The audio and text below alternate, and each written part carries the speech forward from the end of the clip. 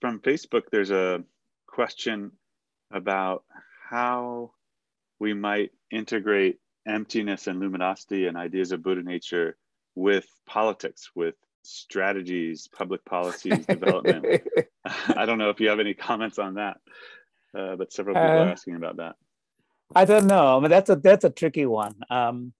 But generally, there are important general lessons that we can take from teachings on both sides. For example, from the emptiness side, one of the key messages that is coming out of emptiness is to don't trust too much in your thoughts, because we, often a lot of our sort of anger and sense of kind of, rightness comes from the fact that we are deluded.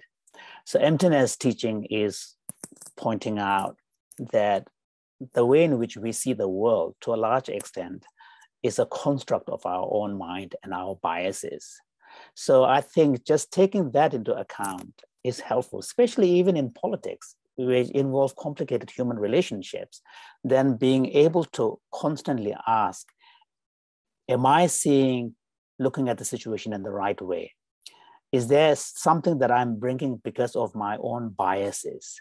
So those are, of course, I'm not saying that's a practice of emptiness, but that's important lesson being brought from emptiness, constantly asking the question, what is it that I'm bringing into a situation that is not there? Are there elements that are being brought in because of who I am, because of my biases? That I think is an important one. From the Buddha nature side, in complex relationship, particularly in the political and administrative section, where we are, often put in a situation where we have to disagree with people, and dealing with disagreements and diverse opinions is an important part of even leadership skill. Again, taking important lessons from the Buddha nature teaching, where the seed for perfection and seed for Buddhahood is present in all beings.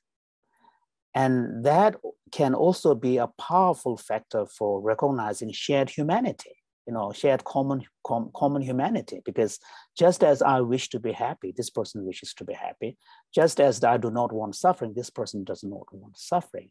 And recognizing that not forgetting the basic humanness of the other person, then helps you actually have a much better attitude and state of mind in dealing with, even in a difficult situation.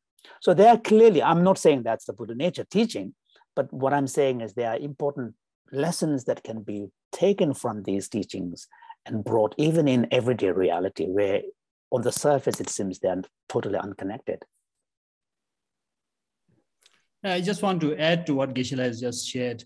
When we've discussed the purpose of Buddha nature teachings in the Ratnagotra Vibhaga, the ultimate continuum, there are 5 purposes given, and I think 2 would be very relevant to politicians. One is really belittling others, sort of looking down on your opponents or people who are different. And so I think Buddha nature is definitely, or understanding that everyone has Buddha nature definitely would help get over sort of supremacist thinking, bigotry, discrimination. And then another one is saying Buddha nature teachings help you get over self-love and self-attachment. If you're too arrogant and too puffed with pride, to see everyone having the same. So I think it's very clearly in the Ratnagotra Vibhaga, these sort of purposes.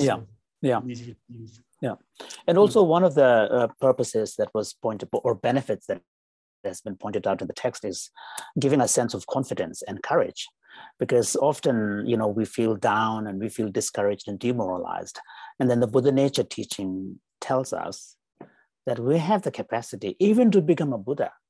That is an ambitious kind of suggestion. So if we have the potential and the capacity to become even a Buddha, then of course we should be able to have the capacity to overcome all sorts of problems. So giving that courage and confidence is also an important part of that.